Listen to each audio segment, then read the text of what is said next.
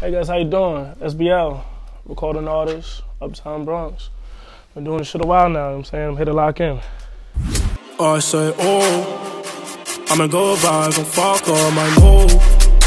I'm a gang bitch, so shy God, just roll. Know they hate me, know they want me to lose. I'm not a regular way. What got me into music? Yeah, you know what I'm saying? I'm from a place where music is just installed in my culture. Music is installed in my neighborhood. We just like that. I went from, like I said, my mother growing up playing Lauryn Hill all the time or playing the throwbacks. You just always gonna be fond of music growing up, so it's gonna be a part of how you are. My creative process, over the years, my creative process transitioned. At one point, I used to sit in the crib, preferably, and there was no studios involved. There was no, like I said, plug studios involved. It was just me in my house, and I would go over these beats, and I would recite my lyrics over and over again until I remember them. You know what I'm saying? There's wait for opportunity. But now, the creative process is way different. Now I'm in the studio with other writers, other producers, other people like me. You know what I'm saying? So I come in, and this is why I'm respected. I come in and I just get it done. I hear the beat, I'm able to think on time because I've worked in the past to get, to get to that level. My style of music, it's got a real New York twist to it. I'm very R&B savvy, melodic. At the same time, I do have a style where I do cater to the traditional roots of hip hop, bars, metaphors, lyrics, all of that thing. That still matters to me. But yeah, I do everything with an old school mindset, but with a new school style, you know what I'm saying? And that's what forms SBL. Because I listen to Stevie Wonder, I listen to, from everybody, like I said, Lauryn Hill, to the Erykah Badu's, whoever it is, real music, but I take that real music style and I give it to the new school, you know what I mean? Simple. I can perform anywhere in the world, to be honest with you. I don't really like questions like that because it's like, I would want my own fest, I want my own festival. I don't necessarily want to go pray that I want to for anybody's performance, no Coachella, none of that. I really would like to have my own humongous festival with my own artists that are actually talented, people that are actually worth being on that stage. That's just my opinion. I'm just one of those guys, like my goal in the end is to have a humongous festival in this game where like, it's genuine music lovers, you know what I'm saying? None of the bullshit, none of the bots, none of the people that don't deserve to be there, you know what I'm saying? And I don't see a festival right now that's doing that. So yeah, that's a good question. I'm constantly evolving. Actually, it's a tough question because I want to actually start leaning more into the business aspect of the music game. A lot of artists tend to fail in that aspect. So you can have all of the talent in the world, but if you don't know this business, you don't know behind the scenes, like my brother Trey Mello, he constantly tells me a lot. You gotta know the business behind it. This is all about numbers, So that's definitely a big aspect I want to learn in this, as well as being able to put other artists on. I want to get to a point in my life where it's like I can pull other artists up with me because, it's like that crab in the barrel mentality is really serious in the hip-hop game right now. I want to be able to pull artists up and evolve into that level where I'm like, yo, I'll put him in the studio with him. She's got talent. I don't care how many views she's got. I don't care how many followers he's got. I want to put them together because they make real music. You know what I'm saying? I just think it has to be a genuine feeling. If it's not genuine, it won't work. A lot of these guys will tell you, oh, bro, I want you part of my label. I want you to do this, but it's not a genuine feeling. I want to genuinely, this is not about the money for me. I'm going to be financially good regardless. I genuinely want us to sit in the studio. I want everybody to build. I want everybody to win. You know what I mean? These guys, oh, you signed to my label, but their whole idea is, I don't want to say no names, but whole idea is to make money off of you and you die out and they blossom. And that's not my goal because at the end of the day, I do this for the love of it. I do this genuinely because I love hip hop for what it is. I'm going to tell it like this. Do not start unless you are 100% ready. Because I'll tell people like this all the time. As long as the world doesn't know you do music, you're just fine. But the minute you take that opportunity to say, boom, I dropped the video, that's your ass. You know what I'm saying? Because now people are looking at you like, oh, what's next? So what I would do is behind the scenes, grind. Have your game plan where it's like you got 3 videos ready, 4 videos ready, you got an album or 2 ready. So it's when you go, you go. Because we're in a place where there's damn near 1 million people in New York City that do music. You know what I'm saying? So what's gonna separate you from the rest? You know what I mean? Yeah, just be ready. Just be ready. Don't do this just because, oh, I feel eager to get a video out. If you're not ready, don't do it. Boom. All right, so I'm just gonna play the industry because that's safe.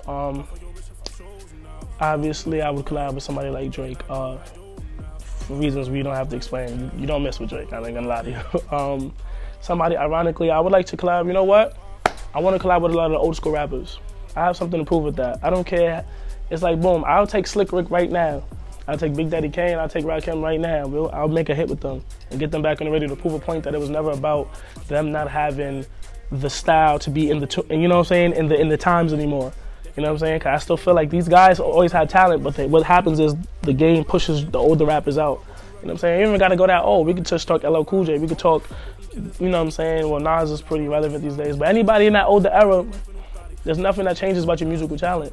The industry just doesn't seem, you know what I'm saying, you fit because, you know, hip hop is a youthful, you know, place. But yeah, that's what I would do. I'll switch it up and work with the older artists who might have fell off, quote unquote, you know, like Nelly or somebody. Makes me different from other artists. This is a tough one because I want to be ignorant and just say I'm SBL, and that's what just makes me different, just me being me.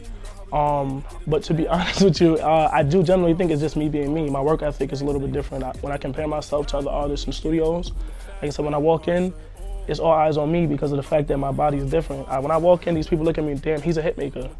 If we spit a freestyle right now, I'm the #1 option in that room. I made it that way, you know what I'm saying? If we come to who has the best R&B song right now, let's go 20 for 20. Whatever you want to do, whatever lane, I'm just him.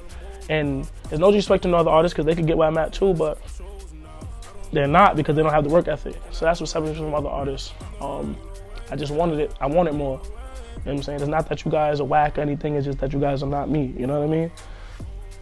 Yeah, but that's the kind of messed up answer. But yeah, it's honest, yeah. It's all honesty, man.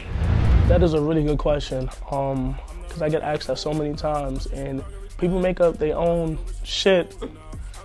Yeah, it's crazy. I ain't gonna lie to you. But SBL, to be honest, y'all, SBL literally just is my initials.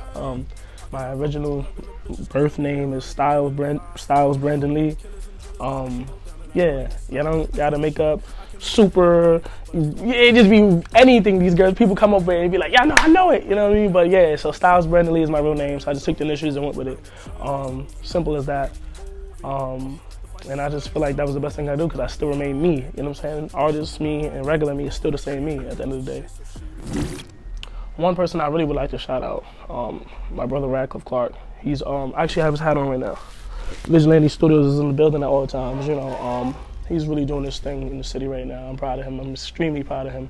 I noticed that he shouted me out, so I had to you know, head it back. That's what brothers do. But no, all jokes aside, yeah, his brand is taking off, and I'm extremely proud of him for that, man. I'm extremely proud of him. Shout out to my brother Trey Mello. He's not here. I don't know where he just went, but yeah, he's a big part of the team or whatever the case to be. Yeah.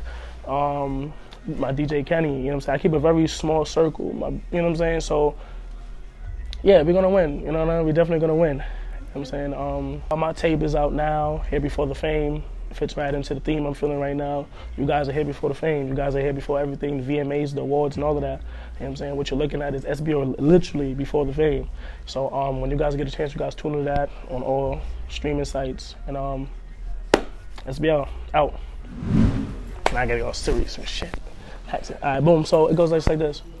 Took a break from them songs, so I forgot I was real. Took a break from them songs, cause I forgot I was ill. Took a break from the hood, but if you try me, I will. I got the juice, I give the cue, watch you push up from the still. I roll with killers and drillers, but music is what I'm into. Platinum and gold on my mind, like I was Cisco. Rather push a Honda than give back somebody rental. Soon as niggas make it, these hoes screaming they miss you. Face like Gina, body like Pam, heart cold, feel the pain like Martin, Tommy in hand. I say, shorty talking hot, I'm guessing she ain't a fan. Well, Kim and Monique, I guess I'll park her instead. Let's take him back to 09, I'm talking biggies and pals. Call lacking through your hands, don't give a fuck if you frail. Know some niggas held it down and there's some niggas who tell. Know some pussies with a job and know some killers and... Okay, I'm gonna leave it like that. I said, come and talk to me. I really wanna meet you, girl. I really wanna know your name. Yeah. I said, come and talk to me. I really need a